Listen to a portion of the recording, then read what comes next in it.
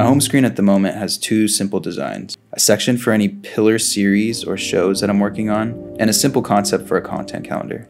But last night a question popped into my head. What if I want to see a series or a show from only one specific platform? I have no way to really do that right now. And making that possible without making my home screen too busy was going to be another challenge. I also noticed yesterday that Claude 4.5 was released, so I decided I would give that a run for the first time and see how quickly I could put together a design I was happy with.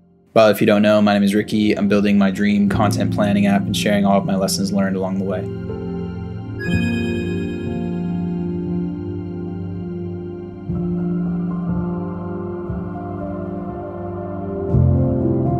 Pretty much only use Claude models to design with. I played a bit with ChatGPT 5, but I think it's better for reasoning and writing than it is designing.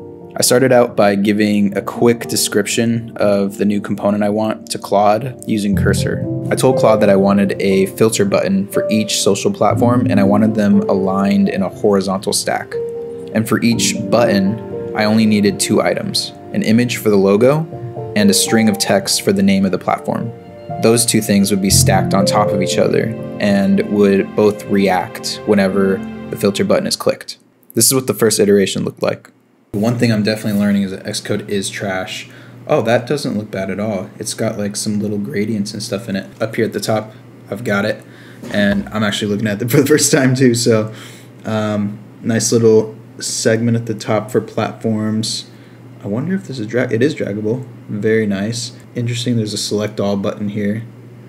Nice little smooth animations already built in. It's kind of badass. Honestly, I'm pretty impressed. This is the nicest something has looked after the first generation. This is a good start, but this kind of takes up a lot of space at the top. I knew I could compress it by getting rid of that select all button and the heading for platforms. I think the component itself is pretty self-explanatory. So I removed those two pieces of text and it was still taking up a whole bunch of space. I realized that the background that Claude had added wasn't really necessary, wasn't adding anything to the design. And if you think about it, the home screen, the top of the home screen is like prime real estate. So you want to make sure that, you know, it's got the most important thing in the app there, which kind of got me thinking. All right, so I have a better idea actually. I don't know if I want to put the filters up at the very top. It might actually make more sense because I have this long form and short form buttons here for these content pillars. So my crazy thought is try to put the filters underneath and replace this long form, short form thing and see how it goes. I did ask Claude to make it obvious for the on and off states of the filter to look different, but I didn't give it any details on how to animate it or transition the cards out of there. It really could have done anything, but instead it came up with something that actually looks pretty pleasing to the eye. I've used Claude 4.0 in the past a lot for little design requests and it usually works, but the animation details are something that I've always had to dial in on my own. Major update, this is working fabulously right now. All of these cards are showing because all of the platforms are enabled. But if I get rid of, say, YouTube, it automatically gets rid of that. And I can just go one by one here and get rid of them. And it will automatically get rid of it for me.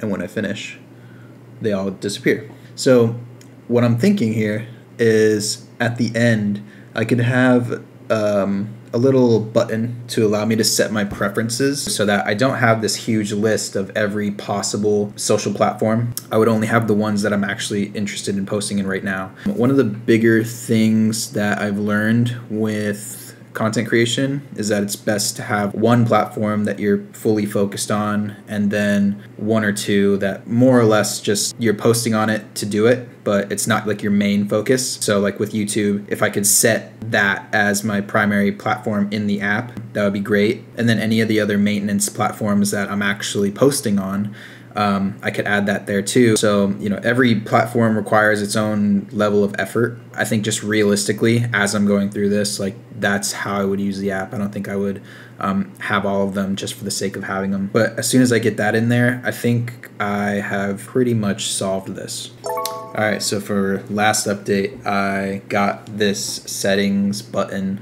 to appear at the end of my filters. So when I click it, it brings up this sheet and I'm able to choose my primary platform of focus out of the ones available.